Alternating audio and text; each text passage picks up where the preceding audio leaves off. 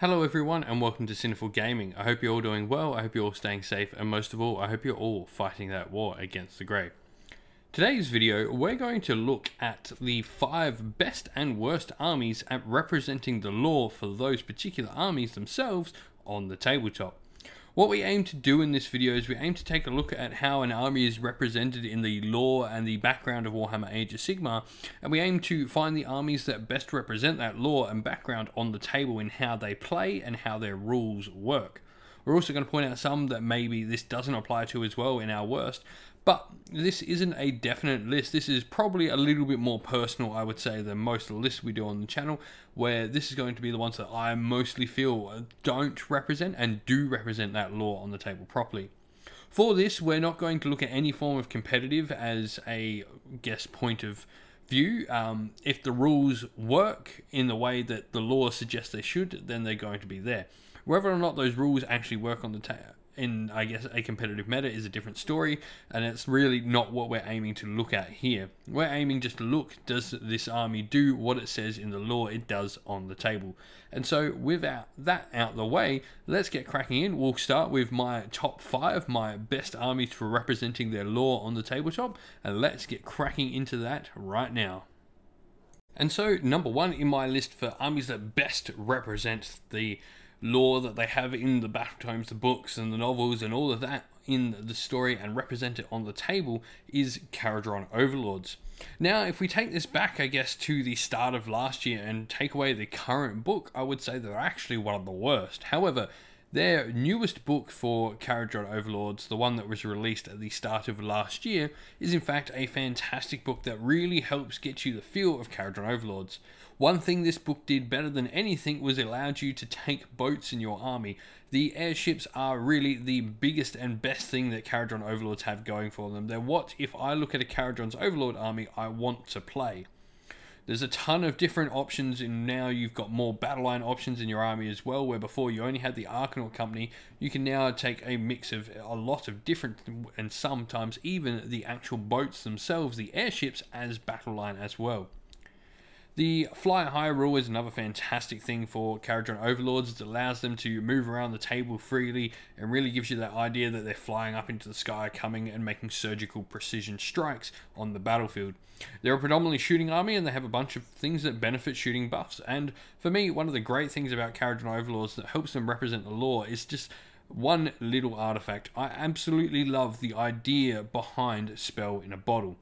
Spell in a Bottle is the artifact where they get to put in the endless spell, normally the Skaven Warp Lightning Vortex, and throw it into enemy armies. This to me just epitomizes everything Kharadron Overlords are all about.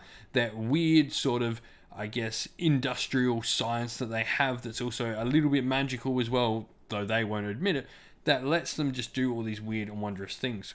Another great thing that Kharadron Overlords have on the table is the fact that there's this Zorpa Corp thing entwined into all their artifacts and stuff, which is actually this rising power to the Grundstock, which of course has the Thunderers and the Gun Haulers and a whole bunch of other stuff in the battle tome as well. Having these two different parts all come together is really cool, and it really makes you just sort of have this idea that the Kharadron Overlords have a ton of lore behind them when you're playing them on the table. Are you maybe a user of all the new Zorpa Corp stuff, or do you stick to pure old Grundstock stuff in the book? Kharadron Overlords, for me, one of the best armies in the game for representing their lore on the tabletop. Number 2, I have Daughters of Cain. For me, they are really well represented on the table. They really make sure their lore transfers over to the rules on the tabletop really, really well. First of all, it's really easy to do this with an army that wants to get forward and murder stuff, so that is, a bit of an easy thing to achieve. The army does have some really cool rules behind it though that really help give the idea that they are bloodlusting elves that as the battle goes on they get more and more frenzied as more and more blood is spilt on the table, and they make more and more sacrifices to their god Morathi Cain.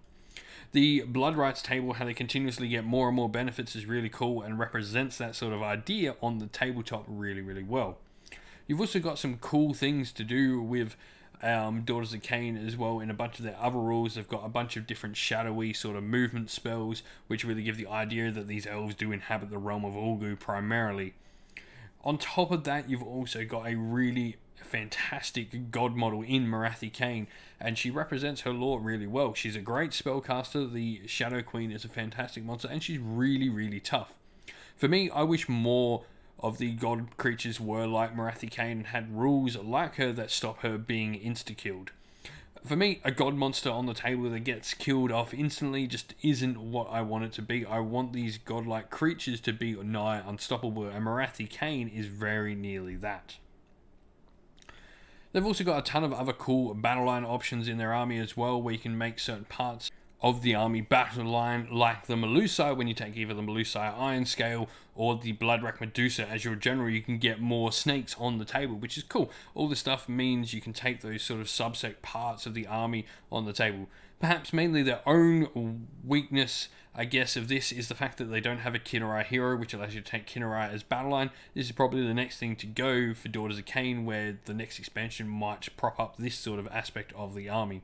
But for me, Daughters of Khaine are definitely one of the best armies on the table for representing the lore that they have on the tabletop. Number 3, I have Lumineth Realm Lords. Lumineth Realm Lords represent their lore really well on the tabletop in a bunch of different ways.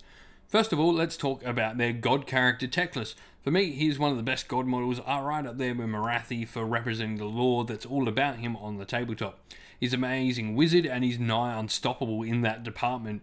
There's not many wizards that can go toe-to-toe with this man. In fact, I would be as daring to say there are no wizards that can go toe-to-toe with Teclis on the tabletop. Lumineth also have access to a ton of great units that really help represent the army and the combined arms force that Lumineth Realm Lords are on the tabletop.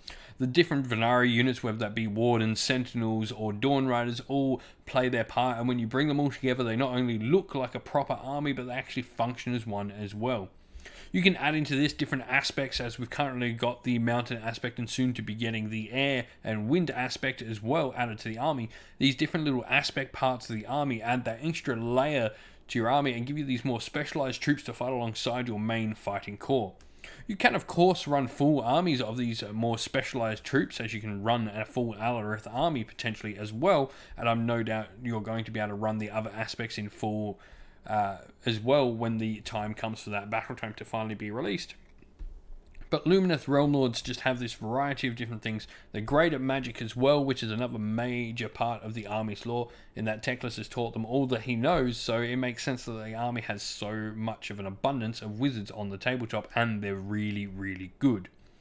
For me, Lumineth Realm Lords just are one of the best armies at representing the lore that they have on the tabletop. Everything in the army clicks, connects, and just works perfectly and really pushes their story across the tabletop. Number 4, I have Auric Warclans. Auric Warclans, for me, are maybe almost the best army at representing their lore on the tabletop. They have this amazing set of cool rules. Whether you're running as Bone Splitters, Ironjaws, or as Big War, there's just a ton of rules that really help you bring these Aurics to life on the tabletop. The bunch of different things that Big War brings, none are more apparent than the War points. For me, this is a fantastic thing. Originally, I wasn't too big a fan of War points, to be honest. I thought it didn't really represent. However, I went back and I was watching Lord of the Rings the other night. Now, Lord of the Rings has that scene in the second movie, The Two Towers, where you've got the Uruk-hai about to assault Helm's Deep. And you've got all these Uruk-hai there just chanting and sort of smashing their pikes into the ground. And this, for me, gave me the image of how the Big War army generates War points when it's not actually in combat. You've got this chanting and all this sort of hype in the lines of the Auric Warclans as are getting ready to charge, and this is how they get those War points while they're not actually doing any fighting. On the other hand, we have the Ironjaws part of the Auric Warclans book, where you've got the great ability called Smashing and Bashing. This, for me, just shows that sort of rivalry that Aurics have between themselves to prove who is the biggest and who is the strongest. And this idea that, you know, if one fights and kills something, the next one's going to try and kill something to sort of show, well, we're just as good, if not better than you. Anything you can do, we can do better, I guess. And so it just sort of pushes that story more. I mean, it's really easy. Once again, this is another really heavily driven combat army. And like Daughters of Khaine, I think these things are more easy to tell on the tabletop. If an army wants to get in and fight, it's really easy to sort of tell that part of the story. But Auric Warclans have these bunch of abilities around that really tie in their lore and their ability to play on the tabletop. For me, they are just one of the best in the game, if not the best. Coming in at number 5, and my last army to be in my best armies at representing their lore on the tabletop, I have Cities of Sigmar. Maybe this is a little bit of bias because Cities of Sigmar are my favourite army, but maybe not. For me, Cities of Sigmar is all about having these men, elves, and Dwarden who are just basic men, elves, and Dwarden facing off against the horrors of the mortal realms as they stand fast and work together to overcome them. For me, it's all about how they are not necessarily the greatest fighters on their own, but together they create this force greater than some of their parts that works in cohesion to defend the free cities. This is represented really well in the different rules. Obviously, you've got fantastic rules for each of the free cities, make them all very unique and feel almost as if they're different armies despite using the same models. But you've also got this sort of thing where you can take, I guess, a pure allegiance, as I like to do personally when I take my Scourge Privateers in a pure Scourge Privateer army for Anvilguard, but you can also take some Scourge Privateers, take some Darkling Covens, take some Phoenix Temple, take some Free Guild, and take some Dwarden Dispossessed as well, and they all sort of join together and become this army that's greater than the sum of their parts, which is really what they're all about. They're about bringing together all these different pieces that somehow work despite the fact that maybe they shouldn't, and they just make this unique fighting force on the tabletop that gives hope and light to the mortal realms. For me, Cities of Sigmar just do this job fantastically, and it's this reason that they're in their list, is that they just have that feeling of fighting against all odds despite just being regular men, elves, and Dwarden. Number 1. Now, this is going into my armies that worst represent their lore on the tabletop. And number 1 might come as a shock to some of you because you've seen me running this army around a little bit lately, and that is Stormcast Eternals.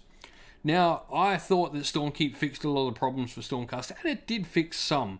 I thought before Stormkeep, Stormcast were almost the worst army in the game at representing their lore on the tabletop. They really don't feel like that army of heroes that they should in the lore.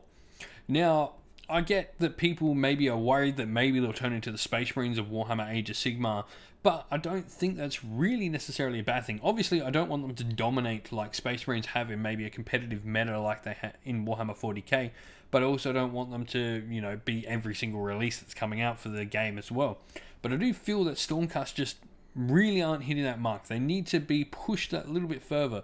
I would be fine with having a Stormcast army where I only have 20 models on the tabletop if they felt like they do in the lore.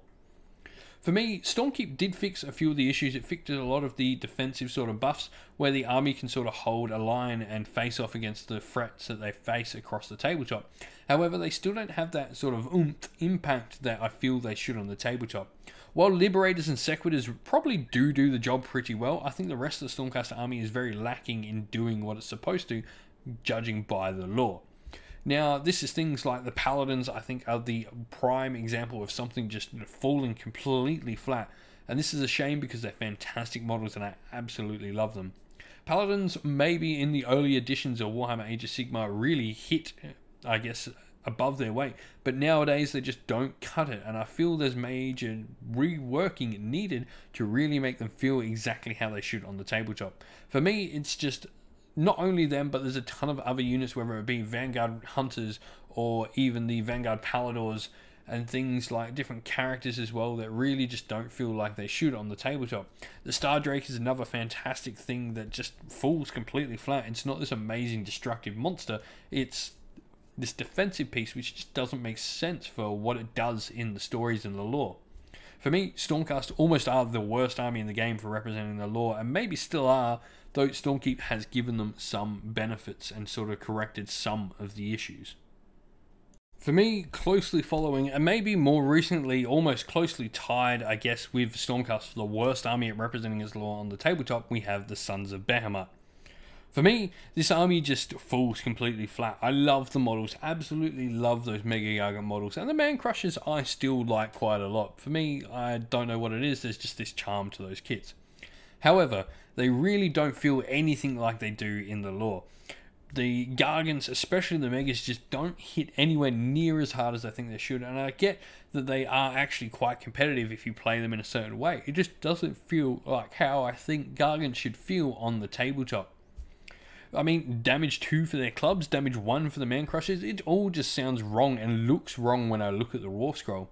I get the whole mightier makes rightier sort of rules where they cap objectives just based on their size, but this for me, I don't know, it just feels cheap. I would have preferred maybe a mechanic where they actually pick them up and take them around with them because they're that big. I think that would have represented their lore of just going, well, this is mine now, more than say, well, I stand on an objective so I count as more because I'm big. It sort of falls a little bit flat to me. For me, they've missed a whole bunch of things for the army that really would have made it stand out and be this awesome thing. I would prefer this army to be much more like Orc Warclans and just be I'm going to charge 3 Gargants across the table. I mean, the Terrorghast army in Feck does everything this army should do, I feel. Just a bunch of monsters that just fly and kill everything. That's exactly what Gargants should do, and I feel that the current battle tome just doesn't allow for that sort of play to actually be effective. Number 3 for the worst armies to representing the lore on the tabletop, for me personally, I've got Blades of Khorne. Now, I've been starting a Blades of Khorne army recently, and I think the one thing that annoys me more than anything is this army doesn't actually just want to charge across the tabletop with its units. It wants me to be in these wholly within buffs of like all this range of these different units to be able to put out my buffs, and for me, I don't think that's actually how this army should work. If there's any army that should just be pounding on buffs onto a unit and then sending them forward to go murder stuff, it's Khorne. I think this army just, with its whole wholly within thing of needing to be in these different ranges, really gives this sort of micromanagement issues to Khorne that I don't think this army should have. This army should be simple. It should be, I'm going to stack a ton of buffs onto my unit and I'm going to charge them forward. I'm going to chant all these prayers as it would be in the lore, and I'm going to send these murderized warriors into my opponent's army. There's a bunch of other things that are maybe wrong with this army, like the thing that the core graph doesn't have a bunch of keywords, or things like Blood Warriors hitting on 4s, which just seems wrong to me. But I think there's just maybe an issue of identity and wanting to keep buffs wholly within, but maybe you should lower the buffs and make them just apply to a unit within a range of a character and that lasts until the next turn, or do something with it to really make them represent it more. I will say Khorne's redeeming feature is that they have the blood type points. I think it's a really cool mechanic for Khorne, and that it really does show their lore as they sort of get better and better, and their summoning gets better and better as they've got the access to all these more blood points which they generate by having units die, whether friend or foe. I think that's really cool, and that represents their lore really well. It's just how the army functions with all that wholly within that really makes me feel that they're not quite there. Number 4 for my armies that worst represent their lore on the tabletop, I have Skaven. And for me, there's one key reason that this is, and that is how the army is organized and how you have to jump through all these different hoops to make different clan armies. In the lore, clan rats are these things that are apparent in all clans, whether it be Scryer, Moulder, Pestilence, Eshin, or whatever. Clan rats are a thing, and so are clan rat slaves in the lore. Now, how you have to jump through all these different hoops to be able to have these verminous clans of Skaven, it just doesn't make sense, because clan rats are in every faction. Same as storm vermin, they are these generic sort of things that are in every clan, even the 4 greater clans. I really don't like how you're having to jump through all these hoops. As soon as you start taking a clan rat unit, you can no longer get any of the Scry units as battle line. I feel maybe this is the biggest change I would like to see in a new Skaven book. I'd like to see your battle line options maybe not depicted by what you've got in your army, but actually by which character is actually your general. If you've got a master clan unit as your general, maybe you only get access to clan rats and storm vermin as your battle line. But maybe if you've got a arch warlock as your general, you've not only got the generic sort of options of clan rats and storm vermin, but also things like storm fiends and scryer acolytes as well. I think this would really fix the issue, but for me, it is the biggest thing that really makes Skaven not feel like they should in the lore. This really hurts even more when you play something like a Scryer Allegiance or a Moulder Allegiance, where your army becomes really elite and stops feeling like that teeming horde of rats. You can really not get all the things you want in an army, and it just doesn't feel proper if you start trying to have to add in all these different bits, and maybe you only want 1 or 2 units of clan rats, not the 3 you need to otherwise do the army that you want, to have it feel as well like it should on the tabletop as this teeming horde of rats. And so my last army that doesn't represent its lore very well on the tabletop, in fact is in my worst list, is Slaves to Darkness. Now, I think there are 2 major reasons why I think this. First of all, the Marauders. I really don't like how good that unit is. Marauders should not be that good. It just makes me so sad when I see armies of Slaves to Darkness taking Marauders over the much cooler options in the book that really should be the focal points for the army. Marauders are supposed to be these tribes that are attached to a lord and not his main shock troops, which Marauders end up being on the tabletop. And to counteract that, I guess the other main point is, well, Warriors of Chaos. The Chaos Warriors really are just terrible. Chosen Chaos Warriors just both don't see the tabletop and often enough, and not in a predominant role like they should in a Slaves to Darkness army. This for me is the single greatest sin of Slaves to Darkness. Chaos Warriors and Chaos Chosen should be this major part of every Slaves to Darkness army, and they just aren't at all.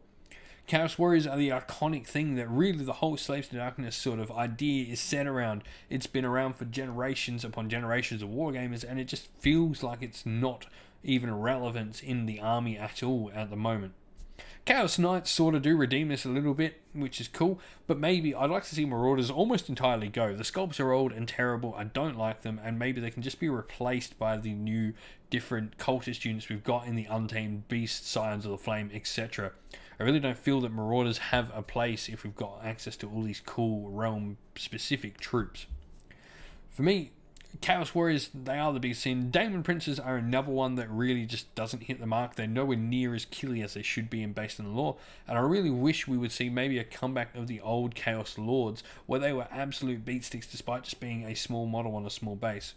I'd love to see the Chaos Lord really go to town and really have some great combat potential. I'd be fine with paying 200 plus points for a Chaos Lord if he felt and did what he does in the lore on the tabletop. For me, Slaves to Darkness definitely fit in this list. They've got a bunch of things that are wrong with the army and just don't make it feel like the lore I read about is played out on the tabletop at all. Well, what do you think? What armies do you think represent the lore best on the tabletop, and what armies do you think don't represent their lore best on the tabletop? And, well, I guess represent the lore the worst on the tabletop. I'd be interested to hear everyone's thoughts on this subject, as something like this is actually really close to how I sort of like to game. I really like an army to feel how it should on the tabletop as I've read about it in the lore. I mean, the lore is what hooks me on an army, and if it doesn't play like that on the tabletop, I really become disconnected with it. So I'd like to know everyone's thoughts on this. Leave them down in the comments below, please. Well, thank you all for watching the video. Please don't forget to leave a comment with your thoughts down below, and also leave a like and subscribe to the channel. All that helps everyone find the channel that little bit easier. If you'd like to come chat more with me and other members of our little community, you can do so by following the link in the description of the video to our Discord server. And also, while you're at it, go check out my featured channels on YouTube, which contain a bunch of other fantastic Warhammer Age of Sigmar focused channels that do everything from battle reports, painting videos, tactical videos, and more besides. Lastly though, we'd like to give a shout out to everyone who helps support the channel via YouTube members or Patreon. Thank you to James, AJC, JC, Christian Weir, Philip Ward, Soren, Kenny Lyle, Outer and Shot First, Cowspawn, James Crowder, Andrew Jarvis, and Andrew Bowen. Thank you all so much for supporting the channel, and if you'd like to help support the channel like they do, you can do so by following one of the links to either our YouTube members or Patreon in the description of the video below. Thank you all for watching. Once again though, stay safe everyone, stay well, and most of all, keep fighting that war against the Grey. Ciao for now.